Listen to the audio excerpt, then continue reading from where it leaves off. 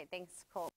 Now we have Josh Royeton here with Edward Jones talk about taking greater control over your retirement and your 401k. So I guess what is, for some people that are very new to the scene, maybe younger than me, what is your 401k, and I guess what does it provide for in your life? Sure. Well, 401k is really a catch-all term for a lot of retirement plans. So a lot of what I'm saying right now is going to be true for a 401k, 457, 403b. They're basically just employer-provided retirement plans. It's a way for you to defer a portion of your salary with some tax benefits possibly if you do a traditional contribution and allow those contribution amounts to grow for you as a savings vehicle for retirement.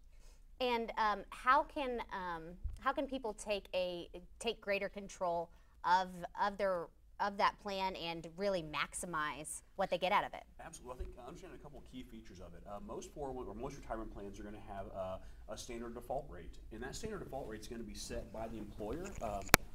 It's okay. Keep going. Thank you. So it's going to be set by the, I didn't catch that, sorry, thank you. It's going to be set by the employer or the HR department. They're going to say, hey, you know, we're going to make a standard default contribution of 3% or 4%. Lately, they've been doing an increased contribution rate for most people. So when you first start your job, they might withhold 6% of your pay to go into that 401k plan. And that's a great starting point, but you know, 3 to 6% long term over your career, you may actually not be on track to save enough for retirement.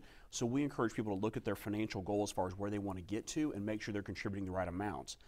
Another popular way to take advantage or to take control of your plan is to set a contribution level you're comfortable with, you know, in 2019, 2020, but also do an annual step-up contribution. You can make your plan automatically withhold an additional 1% per year. So within a couple of years, now you're contributing a greater portion of your salary to save for retirement. And is there anything that you see in when you're working that people weren't anticipating paying for in retirement, and you know then their retirement funds just don't match up with their needs? You know, we see that more with clients that maybe aren't really ready for the volatility more than anything. So we always tell people or encourage people to, hey, look at the volatility, make sure your investment mix lines up with your retirement needs, because you don't want to hit 3-4 years before retirement, take a huge drop in the market. That's why one of the options they want us to focus on is investment mix. So making sure you're ready for that volatility. And one way the plan is set up to help people with that is, if you're not really well versed in the markets, is they'll put you in what they call a target date fund. And that's going to be based on your age and based on a couple of risk metrics. So if they think you're going to retire in 2055, they'll automatically put your money in a 2055 fund, so it becomes less risky over time. All right, perfect. Well, thanks for joining us. And